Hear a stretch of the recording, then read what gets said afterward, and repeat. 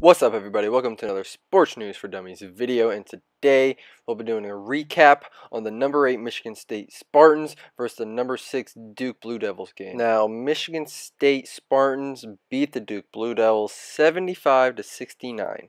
Now, this game started very well for the Duke Blue Devils. Michigan State started the game off with a lot of turnovers, a lot of fouls.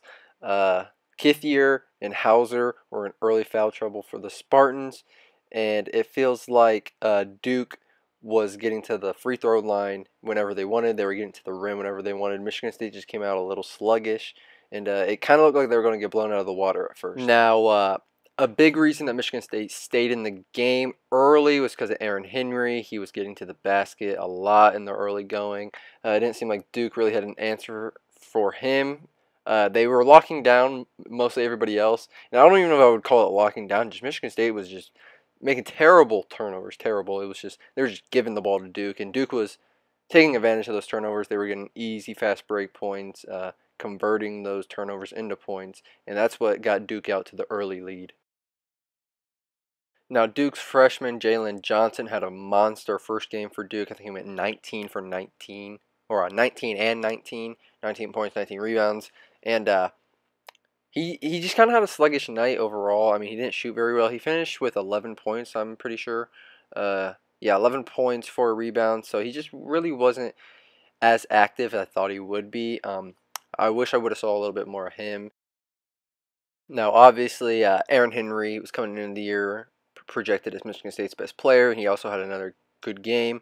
But I think a player that needs some big recognition around the nation is Rocket Watts. I love the way Rocket Watts is playing right now, the way he's getting past defenders, the way he's distributing the ball, the way he's scoring. I mean, he's not settling for threes. He's getting to the basket. The only knock I could probably give him last night is he was a little careless with the ball. There were some times where he just made dumb passes, like right to the Duke defense. But besides that, I think he played a great game. He's becoming a great point guard for this Michigan State team. Now, a Duke standout that I want to get into a little bit is Matthew Hurt. I really liked watching Matthew Hurt play. He's a sophomore for Duke, 6'9".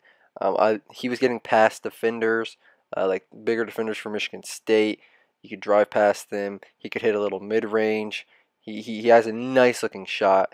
He can like elevate and get a shot over a lot of defenders, I think. So I like his game a lot, and I think he can be a really good player for this Duke team. So I would be excited for how he's going to progress in the future. So the momentum of this game really changed. I mean, somewhere midway through the first half. I forget the exact time. It'll be earlier in this video. I mean, but I think it was like Aaron Henry passed to Malik Hall for Michigan State, and he got that dunk, and he fell on his face. Thank God he's okay. He didn't hurt himself.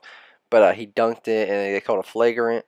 I think that's when the momentum of this game changed. I mean, after that point, they got that dunk. I just felt like Michigan State really just held on to the momentum, and it really just didn't let go. They were just suffocating. I mean, Duke had some runs in the second where they made it close, but overall, I think Michigan State had it after that point. Overall, for Duke, I don't think it was like a terrible game played. I mean, I definitely think they could have won this game, but they didn't hit shots last night. I mean, it was just like, I mean, they have Moore, who went 0-9. They had Stewart that went 0-7, and then Johnson went 4 for 11. And those guys went 0 for 2, 0 for 6, and 0 for 3 from 3. So, I mean, you just can't win with numbers like that. I mean, it's hard when you're not making shots to beat a team like Michigan State. But, I mean, overall, this team has a lot of potential to be good. I mean, I like their players a lot. You just got to mesh that all together. It's a young season. They'll be good. They'll make a deep run into the tournament for sure. A couple other players that I want to talk about for Michigan State is Joey Hauser and Marble. Julius Marble, sophomore, 6'8". I mean, he had a great game. I think he went 5 for 5 for 12 points, I believe. Yes, 5 for 5, 12 points. I mean, he played a studly game off the bench. And then Hauser, he went 4 6 from the field goal, 2 for 3 from 3, 11 points, 10 rebounds. I mean, you can't ask a whole lot more from your bigs. Hauser did foul out. He did get in some foul trouble, so he'll need to clean that up. But Michigan State's bigs are looking strong this year, especially after losing Xavier Tillman. Overall, Michigan State is a strong team like always. They'll need to clean up the turnovers once they get into Big Ten play, because the Big Ten is a gauntlet this year. But if they want to be the strongest team possible, they got to hold on to that ball.